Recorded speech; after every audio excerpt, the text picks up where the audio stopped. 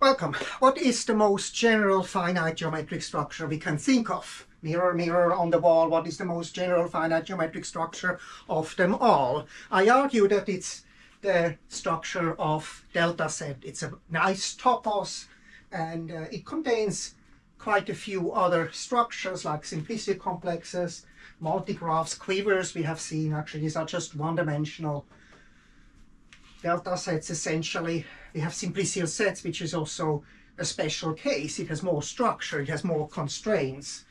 And I wanted actually to say something also about generality. What do we actually mean when we mean more general for a category? And it's not only that the objects have to be contained in each other, but that's also that the morphisms. So that's also part of a category. So here kind of a couple of examples. Of course, a monoid is an algebraic structure which has less structure, so less conditions than a group. So we have not an inverse element and topological space. Not every topological space is a metric space. Metric spaces are topological spaces, but not every topological space is metrizable. So a smooth manifold can always carry a Riemannian structure. It's more interesting, right? It can always carry a Riemannian manifold structure. There's always a Riemannian metric, but it's less general here because the morphisms are more constrained, right? You want to have, you know, not a contraction property if you look at morphisms. Usually when you look at diffeomorphisms here in general are not morphisms for a Riemannian manifold. Isomorphisms are diffeomorphisms here, and here they are diffeomorphisms which preserve the metric. Measure space, of course, it's more general than a probability space. A probability space has the property, a special property that the measure has one. A dynamical system is less, you know, has less kind of conditions. A topological dynamical system needs a topological space. So here with delta set and simplicial set, I had once an argument with AI. It was an interesting conversation, and I convinced it that it's actually this arrow, even so on Wikipedia you saw the other arrow, and that's what ChatGPT of course learned. And but simplicial sets have kind of two types of maps, DI and SI, and they have to have some compatibility condition, and it especially doesn't allow the DI to be zero, constant zero, while here we can have constant zero. Here's a kind of an example of a simple delta set. It's also a hypergraph, kind of a set of sets, but it's still a delta set because we can just take d equal to 0. That satisfies the axiom of a delta set.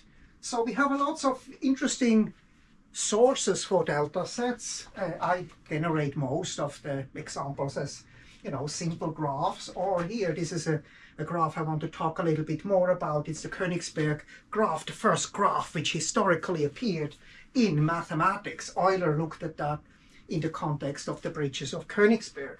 And so this is a multigraph, and it defines naturally a quiver. Quiver can be seen as a one-dimensional, not a simplicial complex, a one-dimensional delta set. It's not a simplicial complex, right? Because we have kind of these multiplicities here. There are some of the edges come with multiplicities. There are multiple connections here. So this is an example of a multigraph, and it defines a delta set.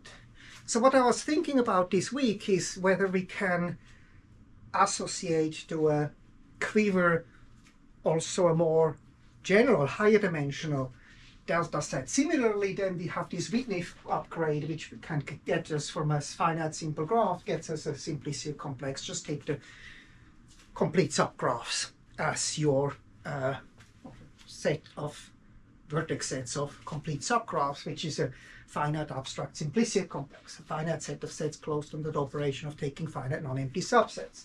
So this is kind of an upgrade, and here of a quiver you can upgrade it to a delta set which is one-dimensional. You just have to construct the D. What you have to construct is the Dirac matrix. The Dirac matrix encodes all these face maps which you have in a delta set. So it's an exterior derivative. What I like very much about delta sets is it produces you the calculus we know, just in a finite setting, right? We have, here I'm looking at the Königsberg graph, which is a, historically the most important, most famous graph. I wrote it down as a delta set. So there are zero-dimensional parts, there's a one-dimensional part, and I also included here now a two-dimensional part, the triangles. Right, there are two triangles here. It's kind of the meat which you have. We don't want to leave that out in general. We think about this as a two-dimensional mathematical structure. But in order to do that, what you can do is you can associate to this Dirac operator. So what you have to give is the inclusion maps, right? We have to give the gradient, we have to give the divergence, we have to give the curl. That's what happens in 2 dimensions. There's only these cases. In higher dimensions, in the 3-dimensional part, there would be higher dimensional versions. And so then when you take d square, the condition of a delta set is just that this is now a Hodge. Has a Hodge decomposition into blocks. There's a 0-dimensional Laplacian, which is the Kirchhoff Laplacian.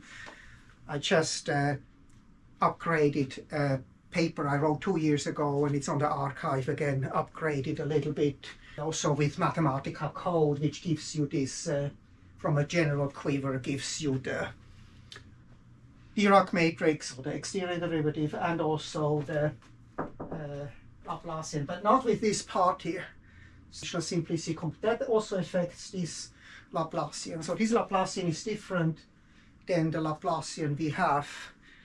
So this is d0, d0 star plus d1, d1 star d1, right? So this is, in this case, more complicated. It has 2 parts, while and this is then just d2 star d2.